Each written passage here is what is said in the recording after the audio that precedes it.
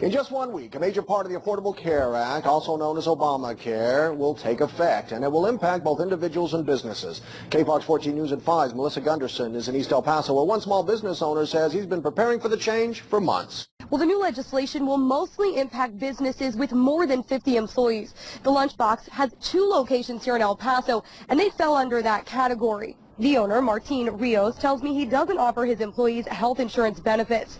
When he first heard about the Affordable Care Act, he looked into health care plans. Rios says the new legislation would cost him upwards of $250,000, meaning at the end of the day, he would only be breaking even. He says to prepare for the change, his family split the 2 locations, meaning each restaurant falls under different ownership. Now Rios says each restaurant has 48 employees, so he isn't required to provide health insurance benefits to his employees. The only downside? Rios, they have 6 restaurants. And so we wanted to extend the same way, but unfortunately now with this health bill, it's pretty much difficult to do that. So I guess any future extension is right now off the table. If an employer with over 50 employees does not provide health benefits by 2015, they will face penalties.